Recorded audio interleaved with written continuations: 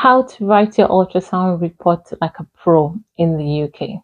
Now, before I start, I know you are a pro wherever you are. I know, no wahala. I know they follow you argue. What I'm saying, however, is that where you're practicing now, there are some things that might be important to you there as far as report writing goes that may not be so important in the UK.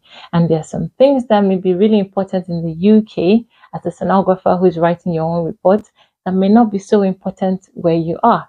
So you see, I've still got some value to bring to you today. So listen up, okay? I'll be telling you all the things that you have to have in your report if you're working as a sonographer and you're writing your own report in the UK, okay? Now, it's going to be a quick one. I'm going to delve right into it. Before I do that though, my name is Rajuno. I am a sonographer in the UK and I have worked both in Nigeria and in the UK as a sonographer. So I kind of have experienced the best of both worlds, which is why I'm here today to tell you what I have to tell you. The things to include in your report to help you embrace your pro status to the fullest, okay? Number one, you're scanning your patient. Have you got a chaperone in the room with you while you're scanning? You have. Put that in your report. Make sure to write that in your report. Now, chaperones could be either a healthcare assistant, it could be a radiology department assistant, it could even be your colleague, a fellow sonographer, it could be a trainee sonographer, a trainee radiographer. As long as you've got a chaperone in the room with you, it is good practice to put that in your report, okay? All right. Number two, you're scanning your patient. Did you get verbal consent from that patient before you scanned? You did. Put it in your report. Write that you obtain verbal consent from the patient, okay? Now, this is especially important when you're dealing with sensitive examinations, you know, like transvaginal scans, for instance, even testis scans, scrotal scans, sensitive body parts like that, that your scanning is more important that you actually document that you had verbal consent from the patient. All right. So, number three now, you're doing a pelvic scan. You've seen the right ovary, you've seen the uterus, but you can't find the left ovary. You can't see the left ovary. Write that you did not see the left ovary. Don't ever write that in your report that you saw what you did not see. Okay? So only document the findings that you have seen in your report. See this particular number three. Very, very important. I don't want this video to be long, so I'm not going to explain too much, but just know that you should only document the things that you have seen. Don't assume something is normal when it's not. Just document that. Okay? Now, number four. You were scanning the abdomen. Okay, and then because of excessive bowel gas, for instance, you could not see the pancreas, or because the patient would not breathe in and out properly, it was difficult for you to scan, let's say, the kidneys, for instance. Now, what are those things called? They're your limitations. Include your limitations in your report. Very important, okay? Do not compromise on this one because you don't want to give the impression that you scanned an organ optimally, adequately, satisfactorily, when you didn't because of your limitations. So state your limitations. All right. Okay. Now we're already in number 4 and you've not yet subscribed to my channel. All wrong. Go and subscribe to my channel. Okay. It motivates me to keep doing this. All right. Okay. So number 5 now. Now number 5 is in 2 parts. The first part is prioritize significant findings in your report. Put it at the top of your report. You don't want to hide significant findings in the middle of your report so that when the referring clinician actually looks at your report, they see whatever may be wrong, a pathology or something right away as soon as they read your report. Yeah, so do that. Now, the second part of number 5, if there's no significant pathology, then what you should prioritize at the start of your report should be answering the clinical question. There's a reason why the patient came to you in the first place. There was a clinical indication in the request, isn't it? So you should start by answering the clinical question. Yeah. So if there is a pathology and it does not, what you see, let's say you see a splenic mass and the pathology was query gallstone, right? So you want to start it with the more significant finding here, which is the splenic mass, the suspicious splenic mass, for instance, you know, if you think it has malignant features.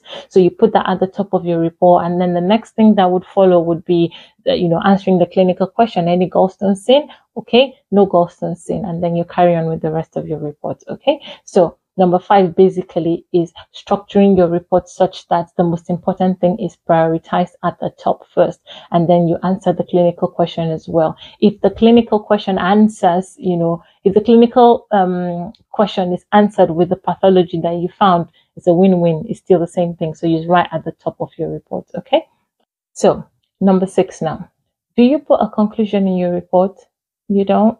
Well, you could consider it. It is considered recommended good practice. Okay. So try to put a conclusion in your report where you summarize your findings and then tie it to the clinical question. It is recommended, not a do or die affair, but well recommended. So it's something to think about. Okay. Number 7. Did you follow any departmental protocols during the course of your scan and your reporting? Did you call the ward? Did you call the doctor? Did you send an email to the doctor? Did you send the patient for CT? Any departmental protocols that you followed, be sure to include that in your report. Make sense? Try to write everything that you did. It's part of documentation. It shows that you did what you were supposed to do within the remit of your job. That way, if there's any issue in the future, they can always look back and see that you did what you were supposed to do. So document any departmental pathway protocols that you follow. Okay? All right. So we'll move on to number 8. Now, this is not compulsory, but it's recommended that you put your ID and position at the end of your report, So when you're done scanning, you could just put scanned and reported by Rajuno sonographer. Okay. Now, this is especially important when you're working with someone. So sometimes you're working with another sonographer and it is your login or the person's login already. So at the end of the report, it's good to be really clear about who did the scan. If you did it, you put it. If it's just you, you put it. And then sometimes you're working with a trainee sonographer, right? So the trainee is the one that actually scanned and then reported. So you can always put scanned and reported by this trainee sonographer, supervised by Rajuno, supervised by me. Make sense? So it is not compulsory, so to speak, but it is good practice to put your ID at the base of your report. All right. Now, the overall general tip is number 9 now. Now, number 9, it is keep it simple. Do not bombard your report with too much grammar and jargons. It's not necessary in the UK. You just keep it simple. Say what you want to say with plain English, simple English, straight to the point, so that anyone who's picking up your report can just read it, understand it, act on it, treat or manage the patient quicker. You get it? Okay. So do not overcomplicate your report with too much grammar. Necessary. It's not necessary. Okay. All right. So I'm going to give you a rundown of everything that I have mentioned so far, starting from number 1 to number 9. So number 1 is there's a chaperone in the room, document it in your report. Number 2, you got consent from the patient, document it in your report. Number 3, in the course of your scan, you saw or didn't see something, only document the things that you saw. Only document your findings, okay? Do not document things you didn't see. Number 4, you had any limitations in the course of your scan, write that in your report. Very important. Then number 5, prioritize significant findings and answering the clinical question at the start of your report, okay? Now, number 6 is put a conclusion, a summary, an impression in your report. It's recommended, okay? Number 7 is make sure to include any departmental pathway protocols that you follow, regardless of how little or big it is, document it in your report, okay? Number 8, write your name, your title at the base of your report, especially if you're working with someone. So you write both your names at the end of the report. Number 9, keep it simple. From start to finish, keep your report simple. Try to use plain, simple English. That way, anybody who picks up your report can understand and act on it right away. Okay, so I hope I've been able to bring some value to your doorstep today, in which case I do need you to go and subscribe. Okay, click the button below and subscribe. It does motivate me. It encourages me to keep doing this. So go and subscribe and then share this video to as many people you know that need it. Okay, and then drop a comment. Tell me the kind of videos you'd like for me to make going forward. It would be really helpful and help me to plan as well. Okay, that being said, on my website, I do have very interesting related posts. Okay. related to working in Nigeria and in the UK as a sonographer. You know, very enlightening post. So you might want to go check that out. The latest of my posts would be the similarities between ultrasound practice in Nigeria and ultrasound practice in the UK. So I do have that, and I'm going to drop a link in my description box below. Please feel free to look through that post, explore the entire website, okay? And I'll see you in my next video. Thank you. Bye.